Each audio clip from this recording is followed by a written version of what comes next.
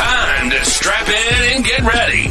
The Insight NBA team is in the arena, bringing you the ultimate play-by-play on who's hot and who's not to help you win your leagues and dominate your mates. You're now hooping with your hosts, Matty G, Skiddy, and Melly for the Insight NBA show.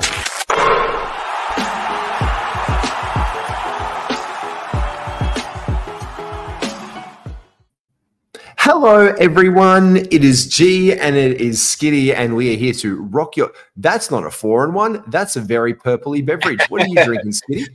Oh, just these things that the Dale got. They're called Remedy Sodally Passion Fruits. They're not bad. They do something at least. Like, you know, they're not just water. No, it's not just water, nor is it kombucha, and nor are some people about the schedule when they draft. Now, look, I'm a bit of a truther. At the end of the day, Skiddy, let's be honest. Every single team plays 82 games in an NBA season. With unforeseen things and reshifting like that Warriors and Jazz game last year, and however it breaks down, every single team plays 82 games, correct? Correct. However, I do believe that schedule does matter, because at some point in time, there are things that we can glean from the schedule, especially when it impacts our playoffs. And if we look at 82 games and where they're spaced out on a calendar directly, that tells us a story. But it also tells us where we can create narratives in our leagues to draft well, but also we can use as trade ammunition and bait. And I think that's one of the most important things. It's actually having a strategy about like, okay, well, I know a couple of teams that might be struggling, and I might contact their manager before anyone else does to try and make a deal. Skiddy, where are you with schedule? Yeah, Cripple, I'm about the same as you, mate. I really think that there is a good, solid ways that you can really take advantage of your teams when you are looking at your schedule. For one, a big one that I always like to do is when I'm drafting, I like to look at the schedule and who's got the lesser games at the start of the NBA season. I will not take those guys as my last round flyers to build off of. There's no point when we can just get them off the waiver wire the week after, and I'm already a game behind of the other people that have chosen waiver ads there. Obviously, last year, the big narrative was, were we going to take Luka and Kyrie because the Mavs had that two-game playoff week? And, I'm sure that probably would have hurt a lot of people. So we do have to really take notice of that. Spoiler alert, the NBA has cooked them, and that's going to happen, and we're going to talk about how they have done that later on. So we're going to break this down into the basics and into the backtracks. Buy our merch. Just throw that shirt up there again. You can get that shirt, Skiddy. You can get that right on the merch store. The link is downstairs, as well as a whole bunch of next week brand new NBA fantasy merch is dropping as well. It is sexy. You got to get onto that one again. Link down below. So we're breaking this down into the basics. So let me run you through this one. If you're new to fantasy, if you've been in there a couple of years and you want to know how it works, listen up. Listen up to Papa G. Oh, Papa G. I like that. Papa Skiddy. I like it when you call me Big Puppy. This is the Yahoo Fantasy season. Ultimately is broken down into 23 weeks. The NBA season, yes, correct, is 25 weeks for those of you who don't know, and now you know. Because week 7 and week 16 are actually 2 weeks long in these base Yahoo leagues. So they're combined in there. These are the schedules where we can see the NBA Cup, and this is also the All-Star break weekend. Now, playoffs, there's the star. That is the default for weeks 21, 22, and 23. We're going to dig down deep into that. But that is just for Yahoo. So if you're listening to this podcast and you're like, wait, mine looks a little bit different, that's because ESPN default is 22 again. This is the default, Skiddy. And playoffs are actually double length weeks as well. So it's actually 2 weeks combined in this set. So it's not like you're attacking it week for week. So this is where that Mavericks thing, like you mentioned, might be okay, because you might be able to take out 6 games in 2 weeks because there's 3 and 3 for your opponent's best other player. But on a single week, it does really matter. Fantrax default is 24 weeks. The only double week that they do run is the All-Star period, Skiddy, is a double week. That is the only thing. And it's probably the closest and the most aligned. But again, Skiddy, commissioners have complete say when they can start their leagues. Correct. Yeah, we're just saying that there is ways that you should really be looking at this before you do set up your leagues. I think the main one is everyone asks when to end your league, and we always say those last two leagues, the last 2 weeks, geez, they are hard to play fantasy, and just because of how much bullshit can happen. What did we say last year? There was so much of like Portland's bullcrap, Utah's bullshit, Spurs. Bye-bye, Larry Markkinen. Do you want to pack a bag and go home to Finland early? Jeremy Grant hasn't bloody played past March 30th for the past about 4 years. Since he was in Denver or OKC, like that's just, it's just this weird crap that happens. And yeah, that's why we say you should end it 2 weeks beforehand at the end of the season. So then you don't get into this crappy ways where Darius Days is one of the best fantasy options you have because he's almost doing double threats each day. Exactly right. And this is where he's an NBL threat now. Make sure you check out that NBL show as well. It's firing all cylinders. Now, like we said, the default there as well, firing. This is again, so the defaults here are 21, 22, 23. So I actually went in today to one of the Yahoo leagues that I'm in and I run, and I opened up the settings to show you exactly what your commissioner will see on the back end. And the commissioner see here that you can get the chance to how many teams are in your playoffs and when you can do them.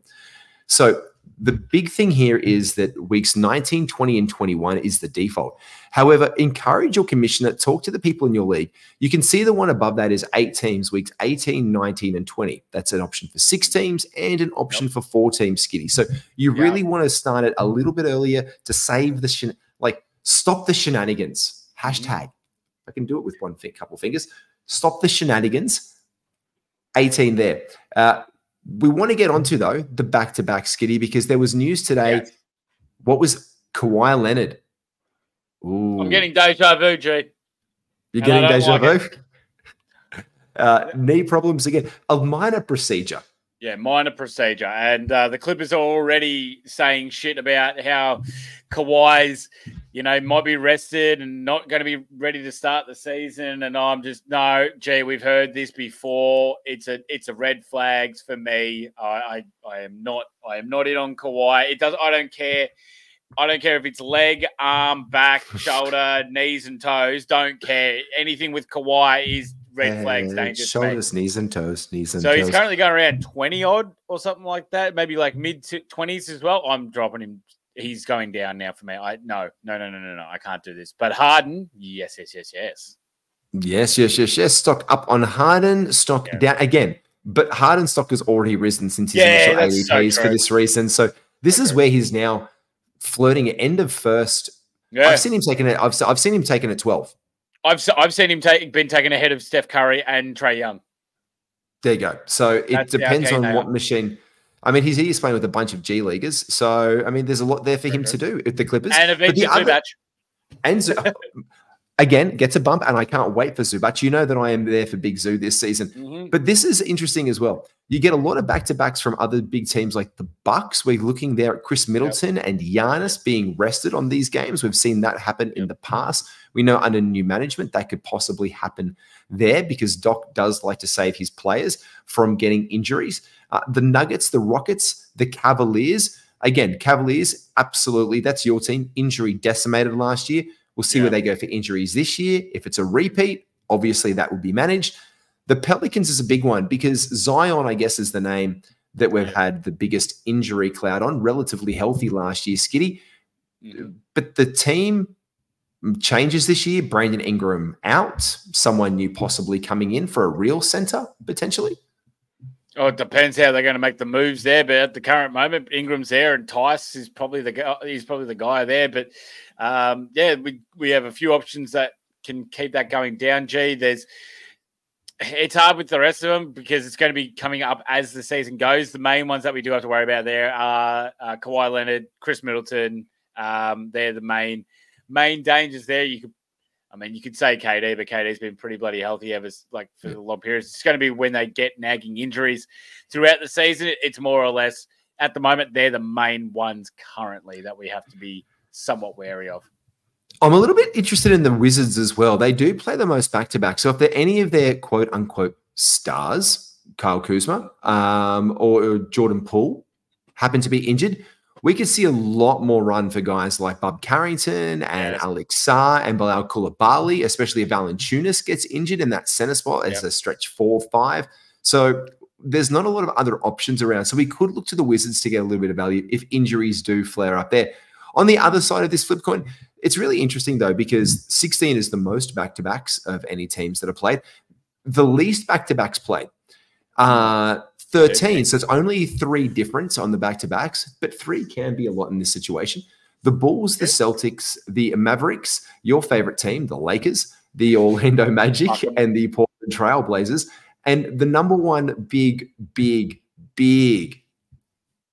red flag for me, but it's not red. It's more like I'm charging at it because it's just Al Horford standing there with a low count of back-to-backs compared to other teams going like, hi, I'm over here. You can draft me around 100, not 120, and I'm really good value. I'm going to play more games. I promise you.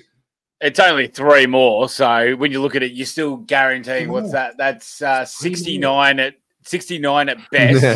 And then it's 69 of games until Kristaps Porzingis is back. So let's say it's only about maybe he'll be back in January or something like that. So halfway. So let's say it's roughly around about 40 games of Al Horford you're going to get, but you can definitely ride it for a bit. Now, if you look at where the back-to-backs fall as well, there are a few on that back end of the season. I would hesitate to guess that they're not going to be playing KP on the back-to-backs. Oh, definitely not. No, not a goddamn chance. No.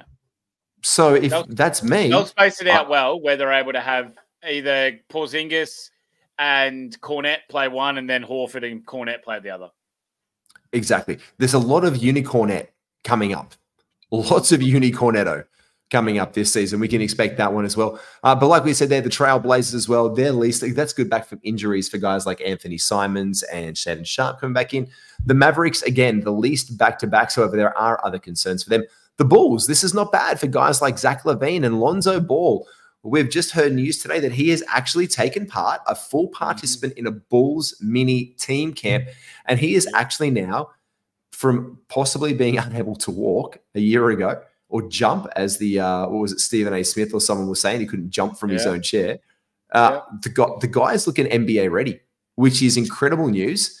And he starts to move up the boards. And he already has, in recent ADP data, I pulled it the other day, he has actually started to go up in the most recent draft boards. This guy now is starting to move up every single board. The second that you hear that Lonzo Ball is playing basketball again, people start to get a bit like, oh, is he? And where was it? He has shot up. It's a flyer territory, that's for certain. It's the last round have a crack at, if anything. It is a last round flyer, but the problem is this: he's gone up. He wasn't even on boards. People weren't even thinking about him. They're thinking about him with the booze bus in Chicago, Buzelis, and just leaving these guys happy on the waiver wire. Guys like Eve Missy, these big breakout guys. But now Lonzo Ball has been drafted in at 132. So he has now moved into ADP boards on Yahoo at 132.8 this week. He wasn't even drafted in their first 3 times of dropping this. The first 2 months, no one was even touching the bloke. So that is good news for him. But Skiddy, I've mentioned a little bit off air to you, slow starts. How do you like to start your leagues off? How do you like to start your season? Yeah, as I said earlier, Jay-Wiz, I do like to look at how the schedule shapes up for the first week especially, because then I can look at it and go, okay, well, if I'm going to take a flyer as my last round pick or my second last round pick, that's how I can divvy up what kind of value I want to get from it. There's no point in me looking at a guy that's playing 2 games in the first week when I can be getting a guy that had 3 and it's a waiver wire guy anyway. So I'm just going to be shipping them off. I'm more or less looking at who is playing in the first game on the first day, that differentiated. The next one, then I'll take the next day after that. If they've got a back-to-back, we look at those. But first and foremost, we look at which player is going to be playing on that first game in the first day. I think it's 6 games? 3 games, 6 teams? I believe so in the first team. Yep. Yep. And we, or maybe it's just 4. Let me just double check that. But I will be looking at players grid. In that way before I'd look at anything else as we look at slow starts. But you do have another way that you like to look at it as well. Yeah, sorry, Jay. There's 3 games. No, there's not. That is... I'm looking at Tuesday. We've got New York and the Celtics, the Knicks and the Celtics. We've got Minnesota and the Lakers. And we have the Celtics versus Knicks. So there's only 2 games. 3. There's 3 games. The Celtics and the Knicks, the Lakers and Minnesota, and the Lakers and Minnesota. There you go. 2 games to start it off. Yeah, right. On Tuesday. There you go. That's on the Tuesday. Oh, I'm an idiot.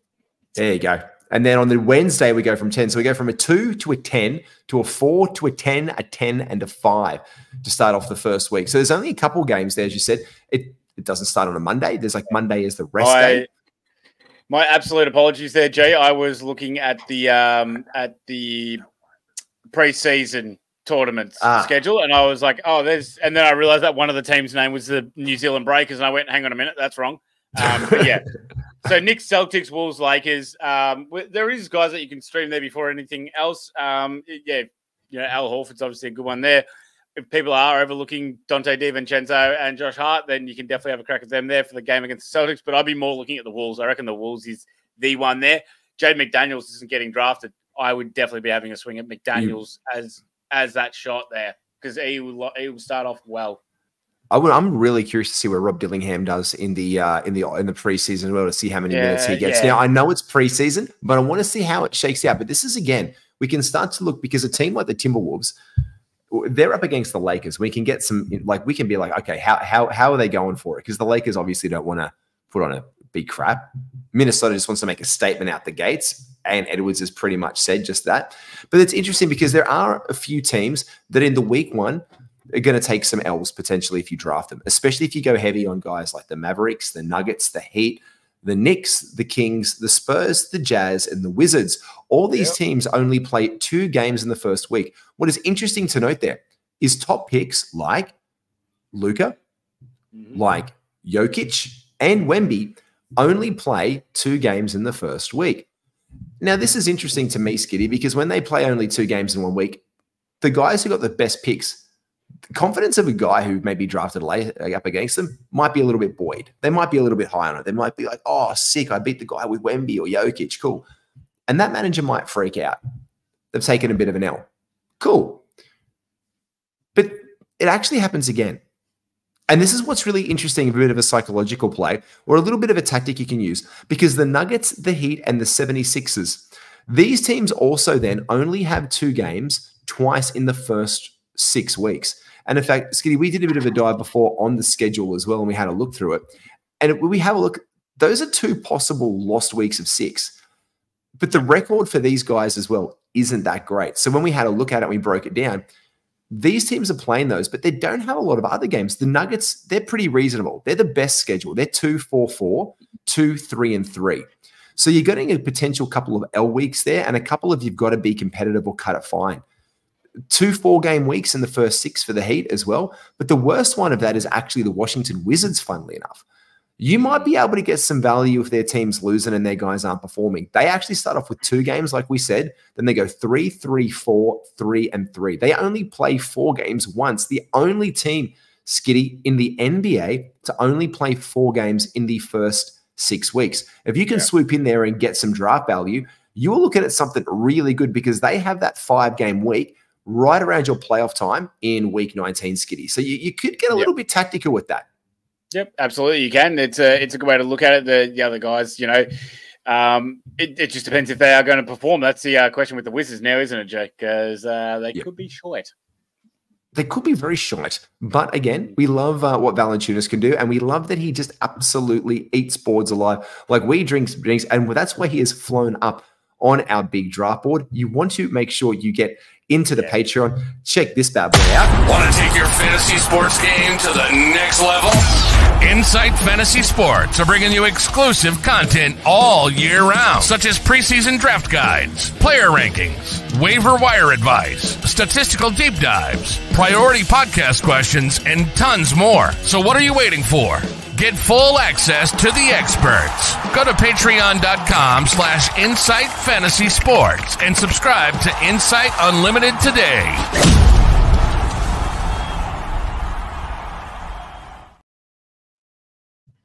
Absolutely do that. And that's where our big draft board is as well. The latest edit is up on there. It is the absolute chef kiss. Get on and get into that one.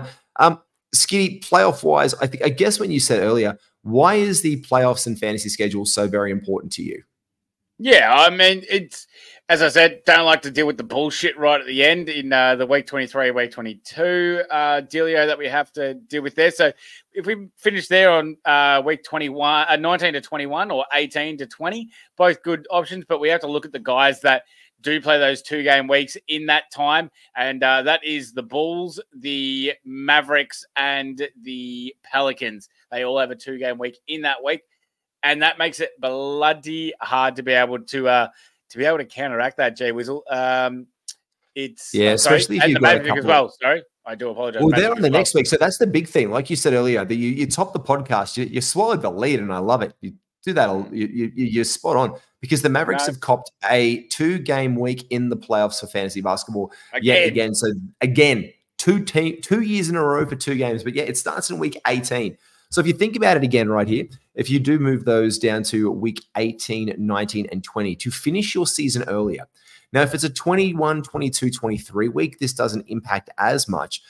But if you're starting your team and you're in the 18, 19, and 20 week, and you've got Zach LaVine, Paolo Banchero on your team, Zion Williamson, and Luka, well, you're pretty much facing a little bit of a shit show because you go from week 18 with the Bulls, the Magic, and then the Pelicans, and then to finish it off in week 20, it's the Mavericks. So that's why, Skiddy, it's important. You need to look at it as the broad picture of like, okay, how much shit fight do I have to have with this?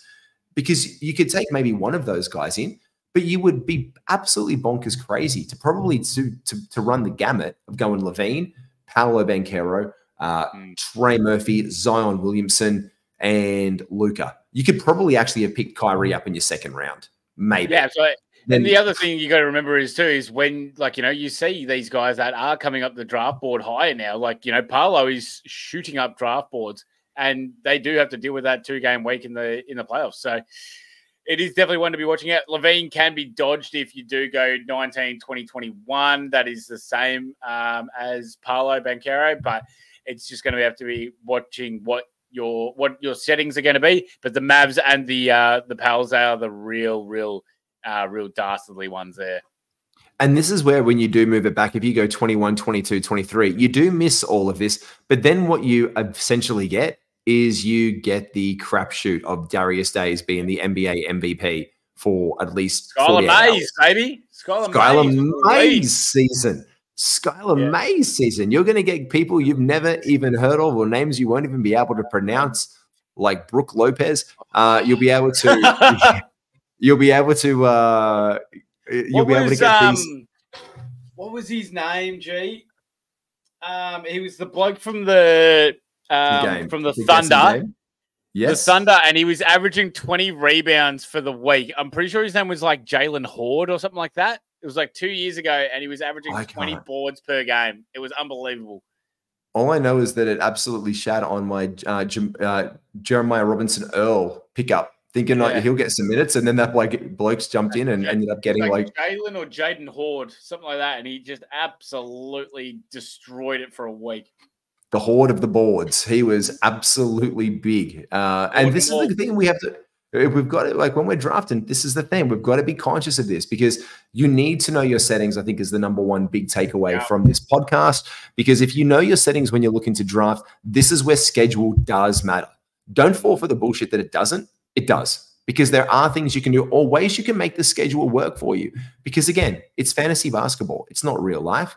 We're not playing for houses. We're playing for cash comps with our mates. But there are things that we can do to manipulate the system in our way to draft with some strategy. That's what the thing is, man. It's strategy, right? Strategy. 100%. You're speaking truth here, Jake. And that's all it should be. So again, if you're not going to pay attention to the schedule, be like, no, it's fine. They all play 82 games. Great.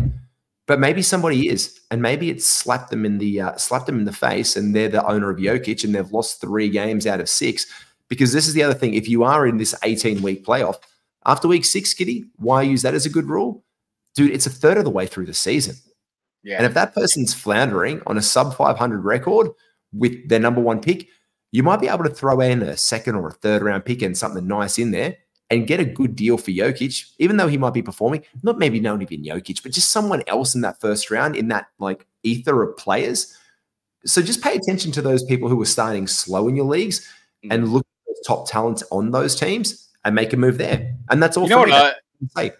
Fair enough too, G. And I got one last thing. You know, the one thing I really like as well about the schedule, what they've done, I think really, really nice, is for the teams that are playing in the playoff picture. Yeah, we have those teams that are down and have 2-game weeks, but the only 2 teams that have a 5-game week in the playoff portion of the schedule is the 2 bottom dwellers in the Wizards and the Nets, which are probably going to be already resting players by then anyway. So it's like, well, it's actually not that much of a hit. And everything else is kind of level playing field for the finals where this is going to happen, unless you do have Luka. And yeah, then that could be the detriment to your team, really, because I think that's how you get Shea over Luka in the end of these days, are you? And maybe that's exactly right where you say, guys like Cam Thomas. I mean, we know he's going to go out there and play for whatever and put up 50 points a game. So 5 games for him in week 19, great. Jordan Poole, same but different. Same name. Who this? Kuz. There you go. Is Kuz even on the team? Is he being traded off? What are they doing there? Like, and this is the thing as well. There's no other 5-game like explosions of teams apart from those negatively impacting 2 games after week 16. And I guess that's the only other note I could probably add, though. If you are making the push for the playoffs, there is no close-knit 5-teamers. There's a lot of 4-teamers, like the Utah Jazz. They play consistent 4-gamers from week 13. They play 4 games a week all the way down to week 20, which means you are potentially a very quicker game away from Lauri Markkanen just being pulled and injured the entire time. But they're the ones with the most consistent schedule as well. So they've got 4, 4, 4, 4, 4, 4, 4 all the way down. The Trailblazers, they're very similar. They've only got 2 3-game weeks in the same span. Otherwise, it's all 4s. Low volume games in that one would be the New York Knicks. They play a lot of 3s with a 5-3-3-3. So that's where Jalen Brunson, for me, if I'm struggling, comes down that line a little bit more. Other teams I like, Timberwolves, like you said earlier, you like their schedule from week 16 as you start to push it. Week 14, 4-4, 5-4-4, and then it peters out to 3-3-3-3-3. And then after that, you know who I love, G, for the coming home schedule? Oh, the Hornets? Nah, it's the Indiana Pacers after week 14. So they've got 2 games in week 13, 2 games in week 14. Now that sucks, but then they go 4-4-4-3, 4-4-4-4. I love that. That's a really solid schedule. And similar, the Hornets, they have a dud 2-gamer in 12. And they go 4-4-4-4-4-4-4-3. But I like the Pacers as well. And I hate to say this in the same breath, but I like the Detroit Pistons. And I feel dirty and I need a shower for thinking it. But from week 13, they go 4-4-4-4-4-3-4. And then that's good for guys like Cade Cunningham, Jalen Durham, Tobias Harris, and that crew. That gets a bit of a bump from them as well. Gee, I found my new favorite, actually. It's actually the Miami Heat is my favorite. They go 5 in week 16 and then 4-4-4-4 straight through playoffs, just all 4s. And does that hurt Jimmy Butler? Yes. Does that not hurt Bam Adebayo, Terry Rozier, Tyler Hero? Oh, no, that's nice right there.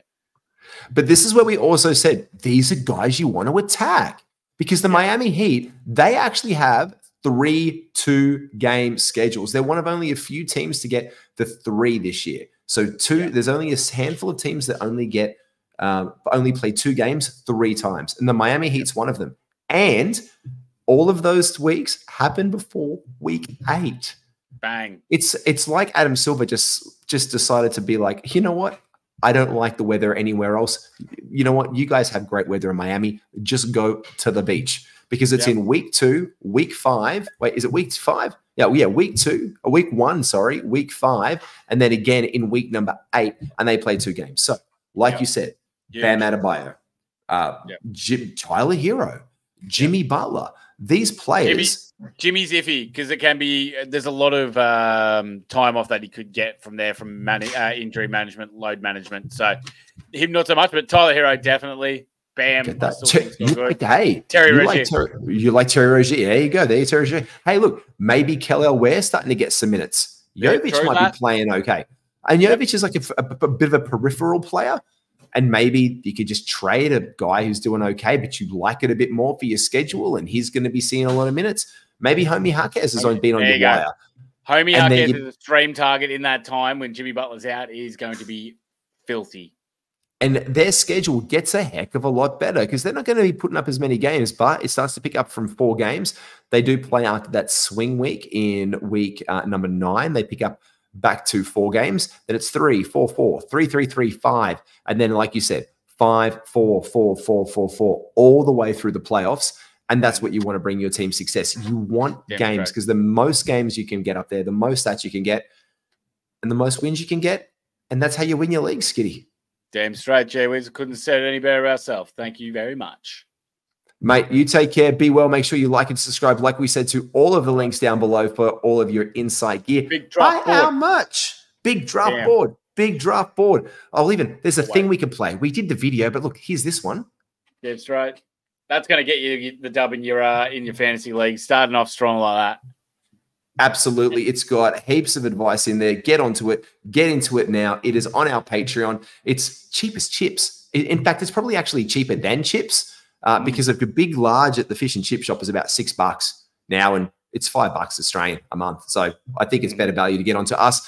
Get onto Insight. We'll catch you soon. Like and subscribe to all the things, and we'll catch you soon, everyone. Take care.